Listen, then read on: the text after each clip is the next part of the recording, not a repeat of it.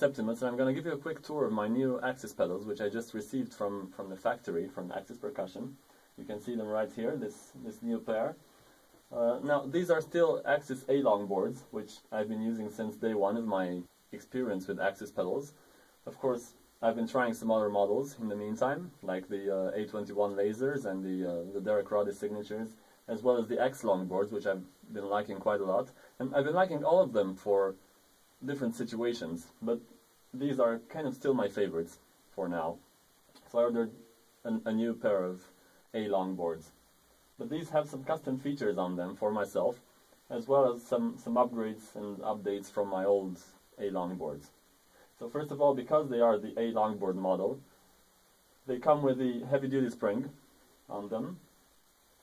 And speaking of the spring, I ordered them with a new micro-tune spring tension system, which Axis has come up with as an ingenious and very elegant way to get around a problem that many of you probably know about, which is the old-style spring assembly, which is similar to pretty much any other pedal on the market. You can see it right here. This is one of my old pedals.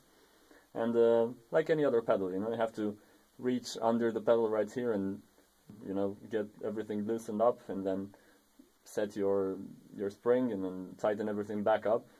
It might not be the easiest or the most comfortable thing to do on the fly, especially, right before the show if you want to change something. It's not too quick, okay?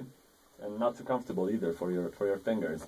So Axis came up with this wonderful system, which, as you can see, looks really high-tech and weird. But the main advantage with this is that you don't have to touch any part of this spring assembly. You don't have to do anything. You just leave it the way it comes from the factory. And then you take your standard drum key, and the only setting you have here is at the top of the pedal, which is really elegant. You just put your regular drum key there and set it from there. So that's your spring tension adjustment. Some other advantages of this is that it's also a bit smoother. You've got smaller increments on this than you had before on the old style system here on the bottom. And what I noticed is it allows for a lot more tension too on the springs. Now, as I said, these come with the heavy-duty springs, which are basically the heaviest springs I have ever played on a pedal.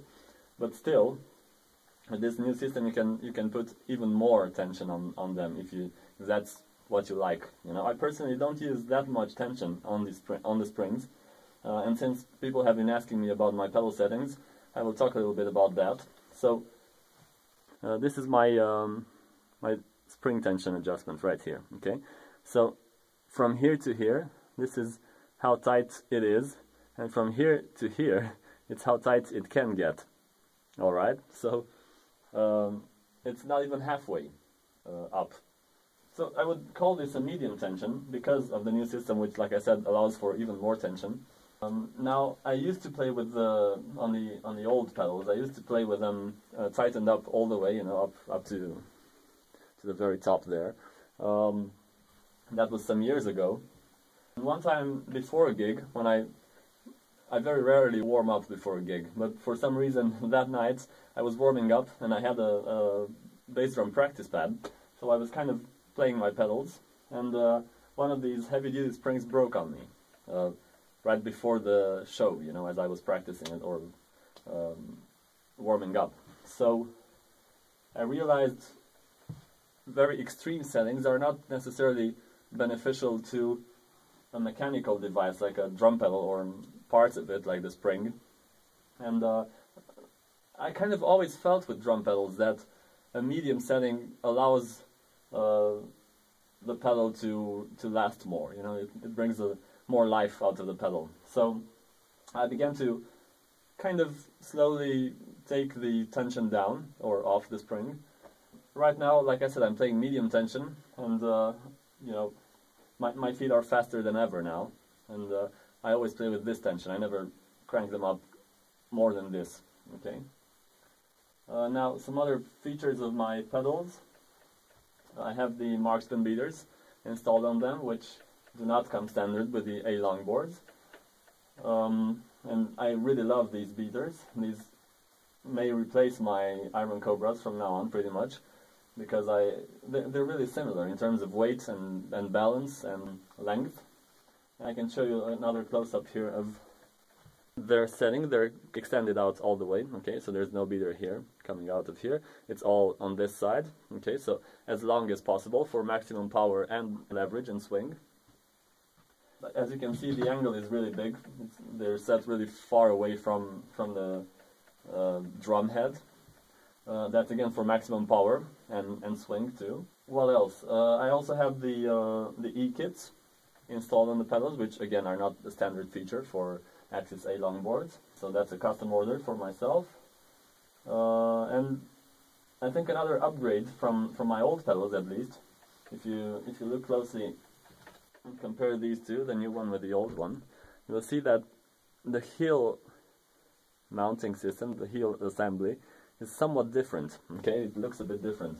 Now, some people have been complaining about having, after a while of playing, having a bit of play here, so the heel moving a little bit. I never felt that on my pedals, so it's never been an issue for me, but it seems it has been for some other people. So Axis responded to that, and this is their answer. They made a new heel block thing, or however it's called, and that makes them even stronger. That's silent, extremely lightweight, extremely heavy-duty spring, so perfect package as far as I'm concerned. Really strong velcros on the bottom, and pretty much my perfect extreme metal pedal. And I got to say I'm really honored and excited to be an official artist, an official endorser for this legendary brand, So Axis, the way to go.